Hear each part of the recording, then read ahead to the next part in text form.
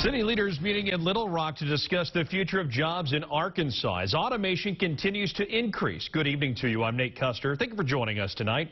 According to a study from Oxford University, more than 45% of jobs could be automated by the year 2050.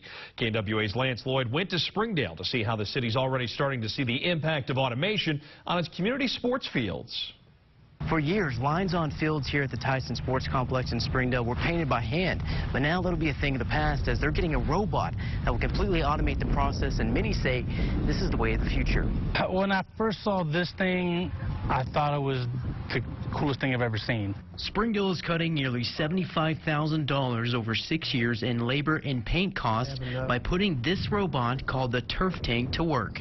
We'll just allow that staff to continue to do or increase what they're doing because they're not having to stop and go do this.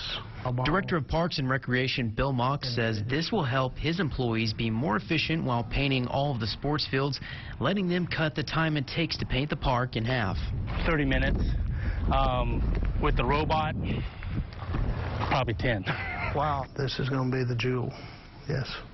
But it wasn't all open arms for the extra help at first. I had guys that had that question on my crew, well, if we get this, what's going to happen with not really more jobs, but are we going to be able to hire more people if we need them? Less time and money spent on laying the lines, but in the end, Mock says this will be a benefit for the city. Because, yes, it's going to pay for itself.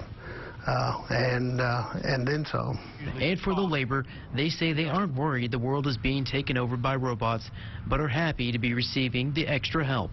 On our end, this not replacing anybody. It's not going to take anybody's place. It's just we're using it as more of to let our guys be more efficient with the work they're already doing. In Springdale, Lance Lloyd, KNWA Northwest Arkansas News.